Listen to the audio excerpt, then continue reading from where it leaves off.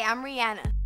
We all love getting a day off from school on Martin Luther King Day. But have you ever thought about what Dr. King would have wanted us to do? Celebrate Dr. King's legacy with me. Take the kindness and justice challenge. Be kind to someone you would normally ignore. Stand up for what you believe. Commit acts of kindness and justice. Remember, this isn't just another day. It's our chance to recreate history. Now is the time to live the dream. Get off the couch and do something. Check out DoSomething.org to find out how.